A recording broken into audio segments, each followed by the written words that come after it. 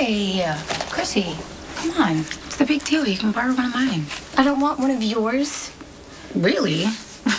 Why are you being so possessive all of a sudden? It's because Kiefer gave it to her. Molly. Hey, listen. Today is not about you. Or you.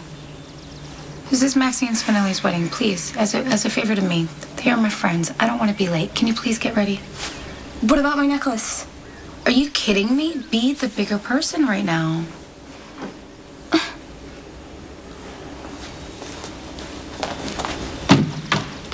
Your sister is right.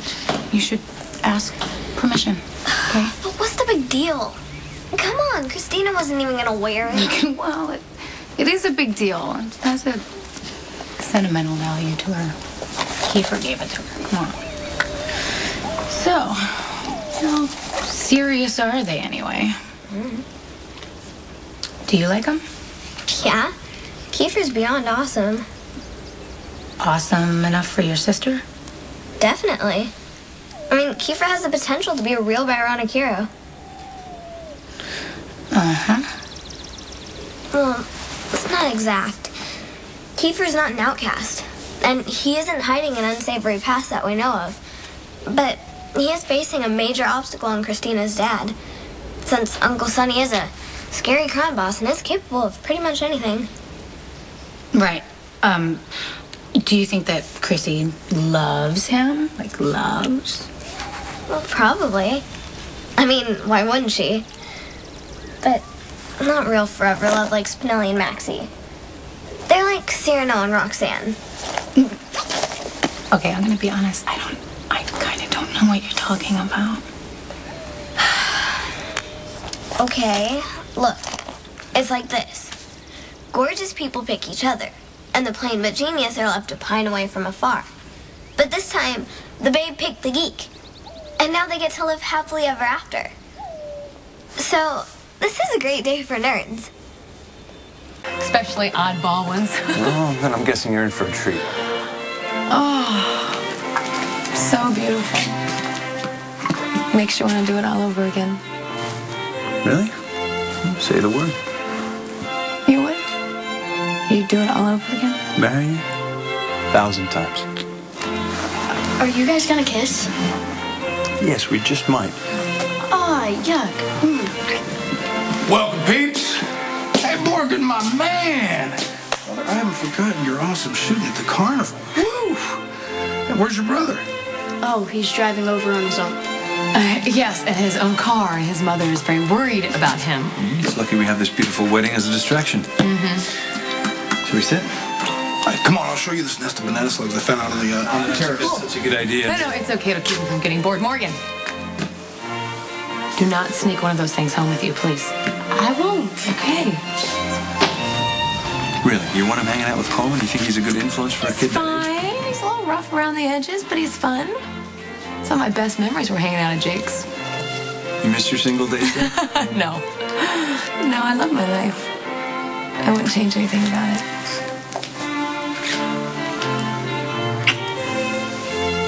On the other hand, you and Jason are more in the tragic star-crossed lovers mode. Whoa, hold up. No way. Jason and I are just friends. Okay, maybe we're a teeny bit more than friends. Just a little. Do you want to hear my advice or not? Yes, I'd love to. Okay. You need to be careful not to Romeo and Juliet. Well, you know, don't do something irrevocable that leads to mutual doom. Hey, whoa, we are not doomed. Or star-crossed, whatever that means. So you get that out of your head. But you are lovers, right? Don't worry. Your secret's safe with me. Oh! Keeper! Hi, come in. Hey, Sam. Hey. Ooh, you look beautiful. Thanks. I see Kay let you wear her necklace. I didn't let her wear it. Molly took it without asking. Well, at least your little sister has good taste. Whoa. Kay, you look fantastic. I can't wait to show you off. I told you. I can't go out with you. I'm doing a reading at a wedding today. You didn't didn't speak other people's words, even though that would have been a lot easier for me to follow. You didn't pretend to be anybody else. You were you. That's who Maxie fell in love with. This isn't hard. All you gotta do is be honest. One of Stone Cold's most compelling qualities is that he speaks the truth, however inconvenient or hurtful. So I call upon that attribute now. Do you think we're making the right choice? Or are Maximus and I making the biggest mistake of our lives? Only you and Maxie can answer that.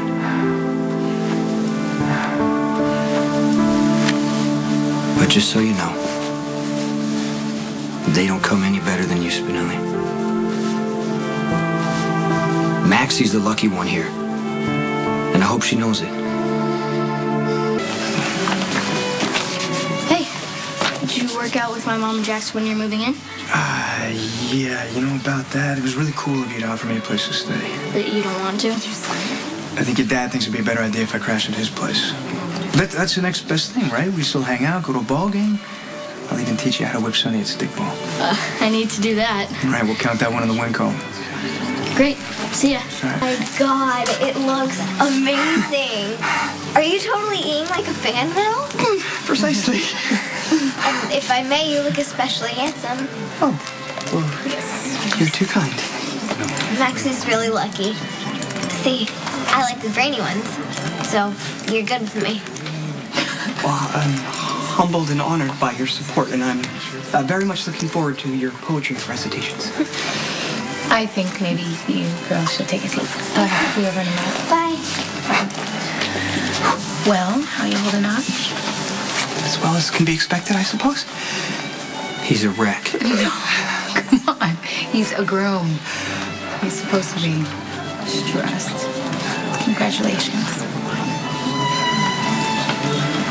Did you see that? So, I'm surprised to see you up and around. Yeah, well, Olivia's been taking good care of me. Yeah, I bet she has. Could we please change the subject? Don't be shy. I'm a big supporter. I think you guys are great together. And I love the whole I don't care what anybody thinks vibe. Must seem familiar. Yep. Well, it's nice to be approved of for once. Yeah, I don't think Johnny and I are making many top 10 lists in this town. That's because Port Charles is filled with a bunch of judgmental people who have no right to talk. I say rub it in their face. That works for me. Spinelli. I can't. There's a room full of people. Look at me. Now, remember how you told me about karaoke night? You thought you were going to be so scared that you'd open your mouth and nothing would come out? Right? What'd you do? How'd you get through that? How'd you make it okay? I focused on her. Exactly.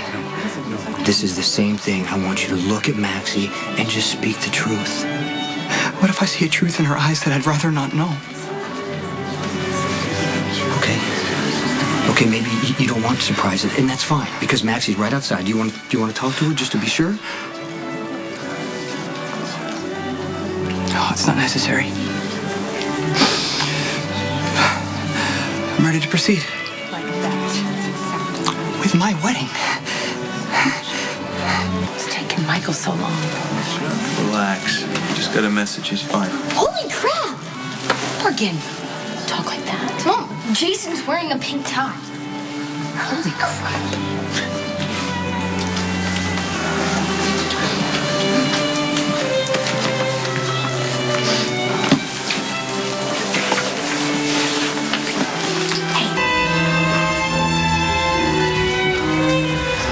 Here we go.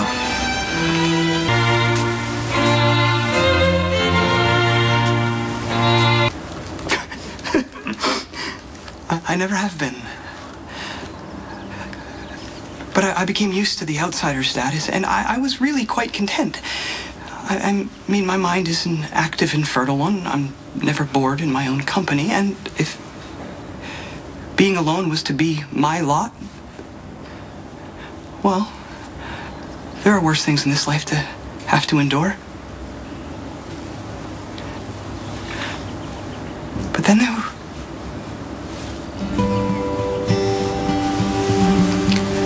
was you.